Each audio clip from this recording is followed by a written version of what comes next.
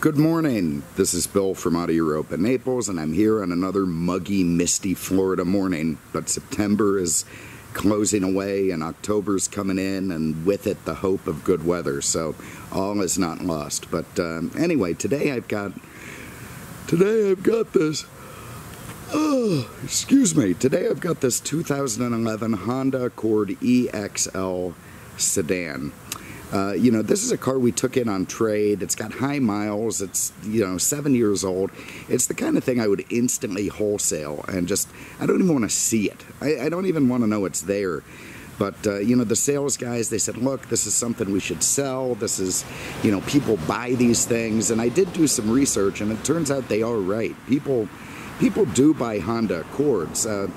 Frankly, I find them to be a little bit dangerous, because so many highway injuries and fatalities are caused each year by people falling asleep at the wheel, and it's just not something that I want to contribute to. But they won the fight, and here's the car, and and we're moving forward.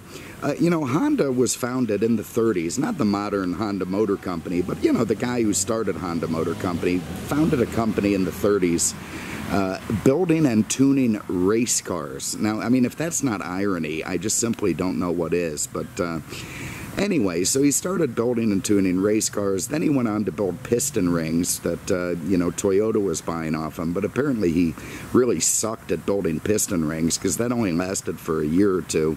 And Toyota said the quality was crap, so they stopped buying them. Then he came up with some new kind of process and made some new piston rings. And then Toyota did start buying those. And, then they went on to do a lot of other little stuff. The war came along. They started making propellers and parts for aircraft. And, then their factory got bombed by B-29s, as one would expect. And, to add insult to injury, in '45, some big earthquake took out the rebuilt factory. I mean, you've got B-29s on one hand, and then you've got an earthquake, immediately thereafter.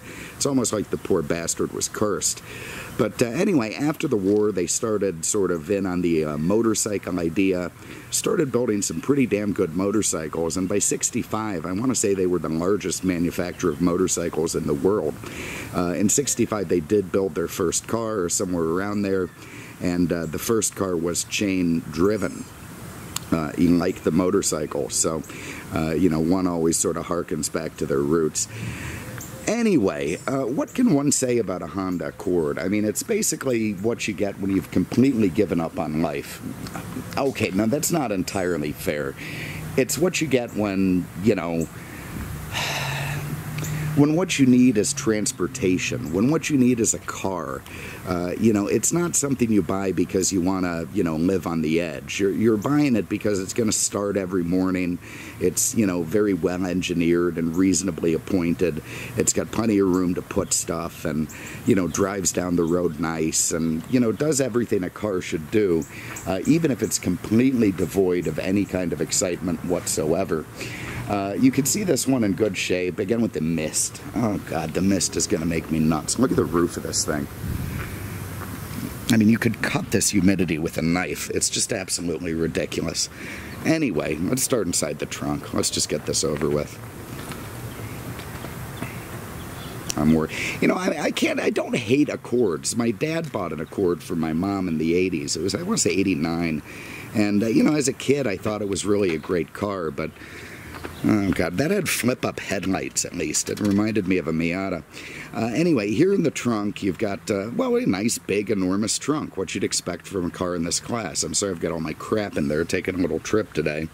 You can see somebody's put down one of these accessory rubber mats, so if you want your cargo to go sliding all over the place, that's a good place to put it. There's also a pull handle here to lower the rear seats. Although you have a little tight, narrow area there for the rear seats. You're not getting a sheet of plywood in there. It does have a pass-through for your sniper rifle, so that's not a problem. That can go up the middle.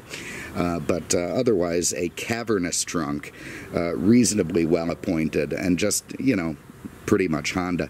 I have to say there is something to buying a car from a company based on a culture where people who don't perform may end up jumping out a window. And in fact, that has become one of my favorite interview questions is, you know, the whole seppuku Harry thing. You know, if you've been found to bring disgrace and shame to Auto Europa, would you perform ritualistic suicide to regain honor and, you know, help your company out? And most of them don't even answer. They just look at me like I'm some kind of asshole.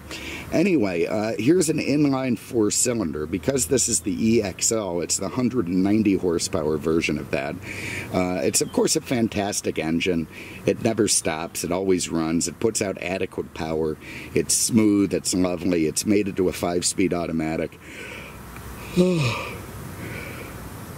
Excuse me, and just does everything that it's supposed to do flawlessly, as it's done in this car with 142,000 miles. It just has run and run and run and run, never asked for anything and just kept going. So, you know, that is very much unlike a BMW and a Mercedes. You've got to hand it to them for that. And so we will. So anyway, 2011 saw a refresh in the Accord. It got a different grille. It got some sharper lines, some better looking lights, different wheels, you know, little tasteful add-ons that just sort of refreshed the image. I'd say it worked okay. The styling's fine. One nice thing about the EXL is you end up with leather. So you've got this lovely soft leather, nicely bunched in the middle, nice to sit in. You've got very adequate rear leg room, as you better, again, in this class. You've got all sorts of upstarts and old-timers competing with you. Very, very nice, very attractive trim. You know, everything just so damn well put together. You know, this is a beautiful plastic imitation of wood you might find in a Bentley. I like the two-tone blackish, grayish stuff. It's got black carpets with the light gray leather, which looks nice. You've got 3 rear headrests. You've got a little fold-down center console that my detailer probably didn't clean. And anyway, it just all looks really nice and proper back there. A comfy place to sit. Stuff your Canadians in there. They're going to be fine. Have a look inside here.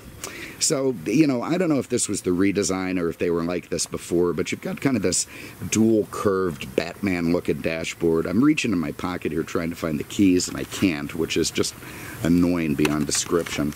Too much crap in my pockets. But anyway, a very lovely, very well-designed cabin. You know, it just looks nice. We've got 2 keys with this thing. It's just a shame that no excitement is conceivable when you're sitting in this. But anyway, everything laid out proper. You've got your power windows, your power mirrors, your power locks. You've got a little map pocket thingy over here. You've got more of that faux Bentley wood in the dash and the door panels. Very nice, lovely leather seats, nice and supportive with lumbar and power controls. Again, being the thing ain't cheap. It was like 30-something thousand bucks. So it's yeah, fairly expensive for an Accord. I think my dad paid $12 in '89 for a very similar model. Anyway, let's fire it up. You hear that 4 fires right to life. Now, it would have been nice if this thing had a manual gearbox. I hear the... Oh, jeez. Fix that. I hear the 190 horsepower 4 with the manual gearbox is a pretty nice combination, but I'm going to remain neutral on that until I try it for myself. What do I see going here? Okay, so what we have is a very simple instrument cluster, backlit, nice, you know, it's black behind, some sort of silvery glowing things. You've got your tach, your water temp, your fuel. You've got your speedo, of course, your trip odometer and regular odometer down there in the bottom. You've got your PRNDL kind of thing there. For the 5-speed automatic, you know, in the middle. Honda's had that for a long time.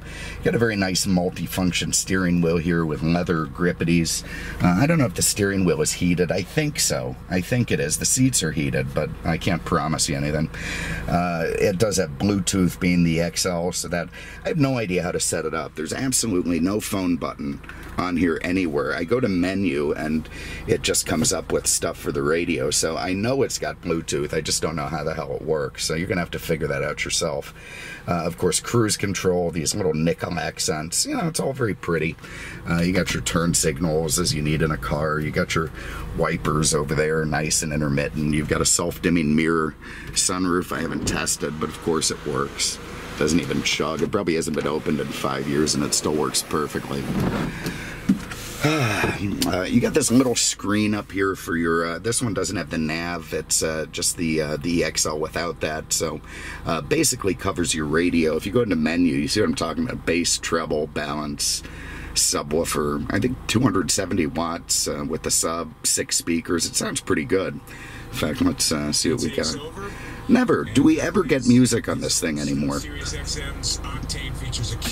see what we got. I'm going to go to a different station. Let's go to the 90s, see what they're doing there. Crap, I don't know. I think music went to crap in the 90s. Anyway, doesn't matter. You've got all these HVAC controls here in a big long line, this big fat center console thing. They're fine. You know, you can figure them out, although if you need glasses, you better be wearing them because it's hard to sort of figure out the hieroglyphics from a distance. Dual side climate control. In-dash CD changer if you're still using those. You know, all your different clocks and Sirius XMs, and can't believe the 80s let me down. Oh, here we go, The Clash. You see, that's a fine song. It's just, you know, it would be completely out of place in the 90s. Anyway, you've got a little place here to put a compact 9mm. You can have extra clips for it beneath it. You got not an ashtray over there with a 12-volt outlet. You got your heated seats. You've got a very ample, normal shifter here in the middle.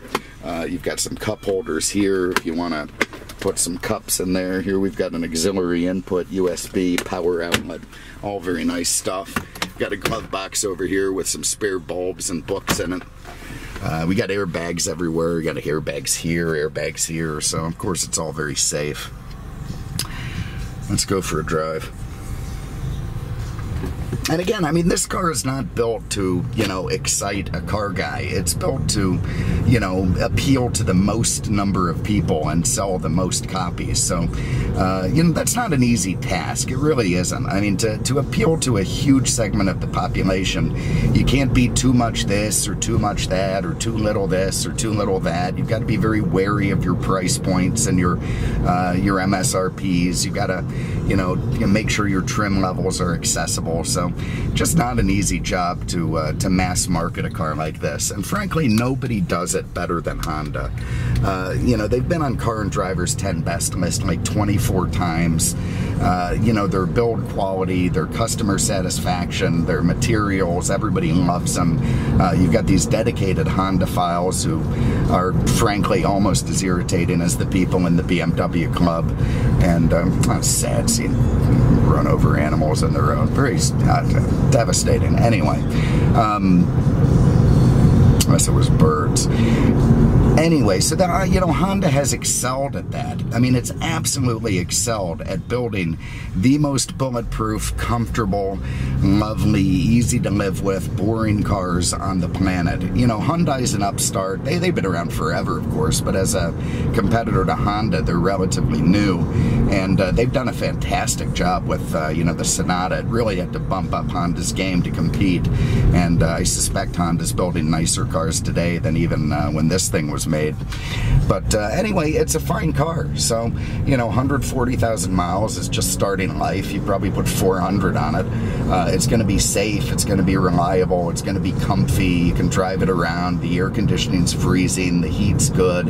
Everything still works when you press the button. So, you know, there it is. It is what it is. It's a fine piece.